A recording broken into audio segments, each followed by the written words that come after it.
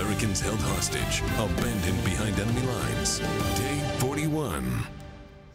And welcome to Hannity. Americans and their families and our allies and green card holders all remain hopelessly abandoned behind enemy lines. And today, after spending most of the weekend hiding, Joe Biden finally issued a public statement and even answered 4 questions. But he's proud of his work in Afghanistan. I wonder how their families feel. I wonder how the people caught behind enemy lines feel.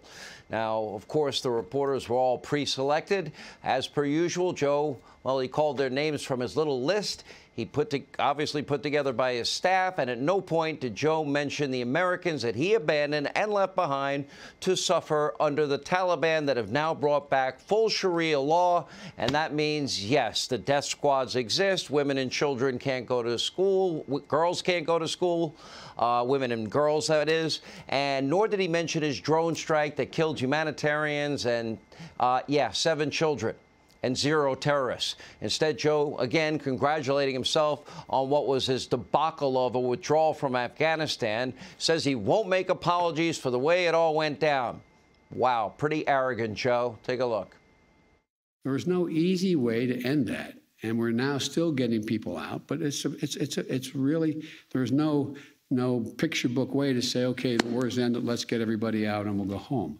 No war's ever ended that way, other than there's been a surrender and it's a totally different circumstance. So anyway, there's a lot, I'm sure, along the line that there are things I could have done better, but I make no apologies for my proposals, how I'm proceeding, and why I think by the end of the year we're going to be in a very different place.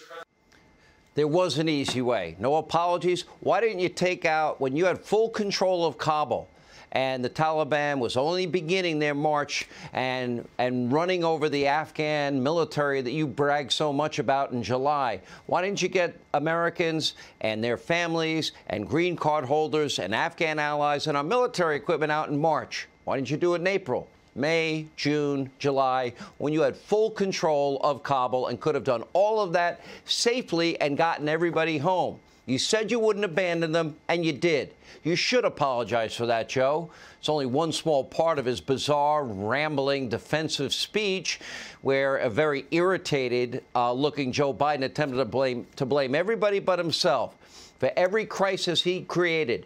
He caused them all. You know, scolding Border Patrol and people that won't listen to his one-size-fits-all medicine from a guy that never went to medical school and, frankly, was a horrible student on top of all of it. First, with COVID cases spiking all around the country, 300% higher than last year, condemning every American who has not received a COVID-19 vaccine, lecturing them. What about people with rare conditions, Joe? What about people that just had COVID and it's recommended they not get the vaccine while their antibody level is high? According to Joe Biden, they're destroying this country, and now more vaccine mandates are headed your way. Thanks to Joe, Dr. Joe. They are causing a lot of damage. The unvaccinated overcrowd our hospitals, overrunning emergency rooms and intensive care units. The unvaccinated also put our economy at recovery at risk, causing unease in the economy causing unease around the kitchen table. The refusal has cost all of us. The refusal to get vaccinated has cost all of us. And I'm moving forward with vaccination requirements wherever I can. And why, Joe, are you controlling all the monoclonal antibodies and rationing it, considering it's shown such great success? I know you only heard about them a week and a half ago. Federal mandates are not only unconstitutional, but they're also deeply unpopular, especially for whatever reason, I don't know, like New York City. African Americans in New York City, it's a little over 30% that have been vaccinated. But according to Joe, he's just following his science, unless, of course, it interferes with his political agenda. Today, what is being called a, quote, boost for Biden's campaign to give a broad segment of Americans access to boosters, the CDC director single-handedly actually overruled her own agency, the CDC Advisory Panel, to recommend COVID booster shots for a variety of American workers. And according to even the New York Times, it's highly unusual, this decision. So what, politics first, science second, Joe? It's also highly unusual that the Biden administration is rationing these therapeutics, monoclonal antibody treatments like Regeneron, in red states.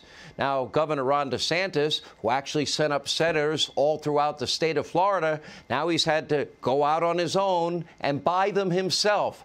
Joe never mentioned these until last week. But for Joe Biden, finding someone to blame for his failures, that's more important than protecting American lives. Look at the border, for example. It doesn't take a genius to figure out that is an unmitigated disaster of his making, and has been for 7 months. Yeah, a real crisis that they've been denying. Thousands of migrants packed together in horrific, squalid conditions. Many infected with COVID-19. Women and children are being trafficked.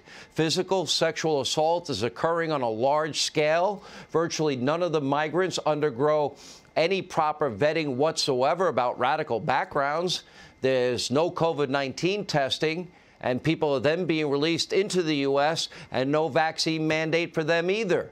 This week, Asian illegal immigrants attacked pilots and ICE officials on multiple transport flights. Clearly, health and background checks are very important, but according to Joe Biden, the real crisis, well, he's going after Border Patrol agents and their horses.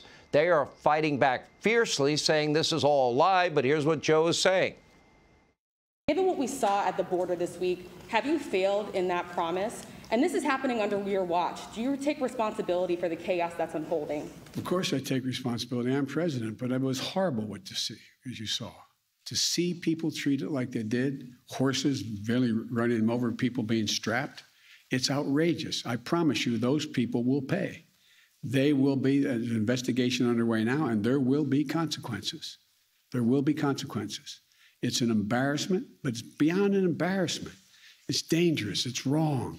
It sends the wrong message around the world. It sends the wrong message at home. It's simply not who we are. Joe, you caused this disaster. You ended the stay in Mexico policy. It was working. You stopped border wall construction. It was working. You not only brought back catch and release, it's process and release. You're responsible. You and Kamala both invited people to come. Those people will pay. I guess forget about due process or presumption of innocence. What about the people that ordered the drone strike, Joe? Oh, that would be you, the one that killed 7 innocent children and humanitarian workers. What about the people who planned the botched withdrawal from Afghanistan that resulted in 13 dead American soldiers, trapping hundreds of our fellow Americans behind enemy lines? What about the people that you abandoned in Afghanistan that have green cards, our Afghan allies, all their families?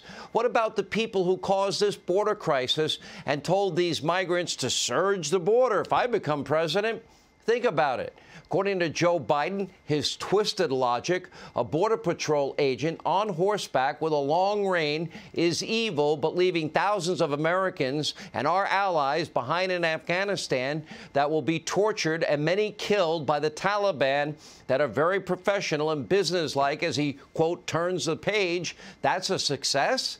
Make no mistake, American enemies are all watching.